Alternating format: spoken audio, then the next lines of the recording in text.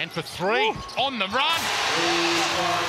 Stephen Holt not shy at all. Near him at some stage. Oh, great hands by the big fella there little too. tip away. Golding, can he take it? Blanchfield! He got the tip and one. Cairns were tough tonight. Is that the toughest test so far? You know what, I think, yeah, kind of constant toughness. It seemed like we start to get a little run out, hit a couple shots, and but you know they're never going away because they are a tough team. So so we had to be ready for it, and I think we weathered it well. But it always looked like the tide could turn back towards them. Chris Goulding, 26 points, birthday boy. Yeah.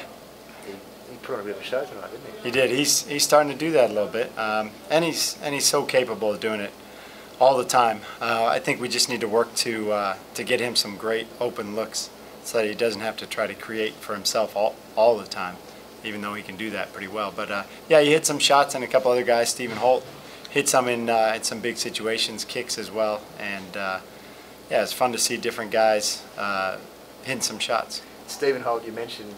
He really seemed to get the team going tonight.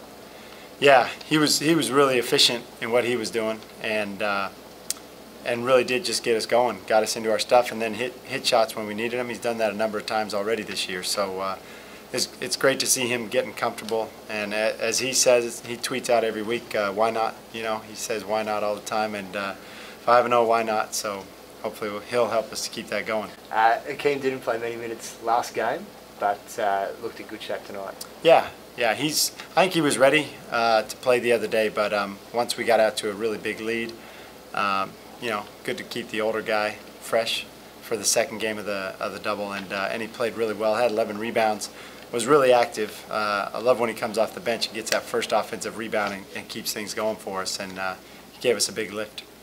Thursday night Perth, it all sort of is culminating to Thursday, isn't it? Yeah, it's gonna bubble over a little bit, I think, against Perth. They just lost to Townsville in a really tough game last night, and they've got some great veterans like Cairns and a lot of talent. So so I think it's going to be a real physical beat 'em up battle, you know. And who should we be watching out for on Thursday night? Who do we have to stop? They've got a number of guys, but Nathan Jawai is great. Jeremy Beal is really good, and Prather, I don't know how he's doing, but another really athletic American guy who can play, and then Matty Knight. They're just really tough inside. Sean Redditch, Jesse Wagstaff. They're just a good, solid team. So Melbourne United fans should get down on Thursday night. I think it's going to be our toughest game so far. Tonight was tough, and I think it just seems like as we play well and win some games, I think every team's going to really be gunning for us, and Perth is right up there with us, so it's going to be a battle.